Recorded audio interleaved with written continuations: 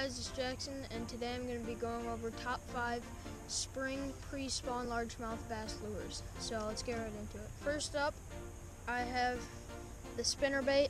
I have a white one right here, and a neon yellow and green. And spinnerbaits are really good on overcast days when there's a little bit of wind and the water's a little bit choppy. So it's actually overcast right now, and I was throwing a spinnerbait and I had one, but it came off. So you can reel in slower if it's colder outside because the fish aren't as aggressive. But if it's warmer outside, then you can reel in a little bit faster because they're going to be more aggressive with the warm weather to get to the bait. Next on the list is the jerkbait, the suspended jerkbait. Now this is really good because you can keep it in the strike zone longer. So you can cast it out and you can kind of twitch it a little bit and let it sit in the strike zone and just twitch it. And it's really good for that, just keeping it in the spot where the bass are. Now each jerkbait has its own wiggle, dart, however you want to call it. It has its own movements. So experiment with it and kind of try out what you like best and figure out what kind of jerkbait you like and what works for you. So that's kind of the thing with all of these baits. Just experiment and do what you like best and figure out what's good for you. Oh no. Next up is the chatterbait.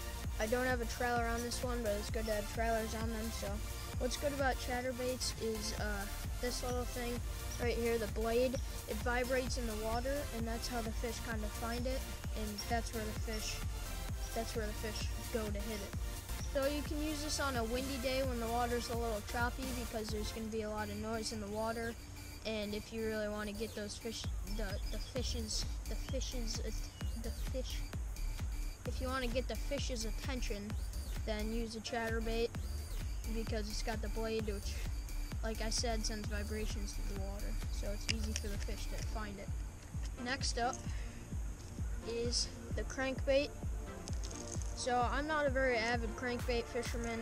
I don't think I've ever even caught a fish on a crankbait, so I don't know much about them, but I've been doing a little research on them and heard that actually on a few websites it said that pre-spawn bass are looking for crayfish to eat.